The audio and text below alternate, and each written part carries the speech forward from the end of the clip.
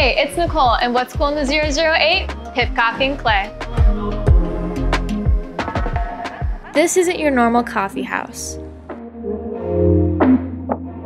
Not only do they display and sell locally crafted art, brew fresh coffee, and hold evening happy hour, but just down the hall is a clay studio.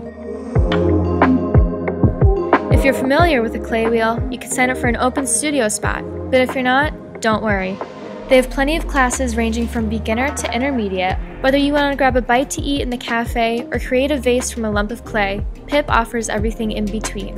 And that's your Quick Zip.